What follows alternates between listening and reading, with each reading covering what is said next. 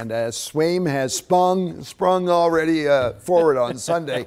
The rest of us change our clocks back there. That's a good time to check your home for safety issues. Fire departments say since we change our clocks every 6 months, getting in the habit of safety checks ensures that you'll almost never miss a battery change on a smoke detector. And while you're at it, make sure you cover all the bases. So it's a great reminder as you're doing these to go ahead and discuss your escape plans with your family, where you're going to go, where the exits are, where you're going to meet up after the fact.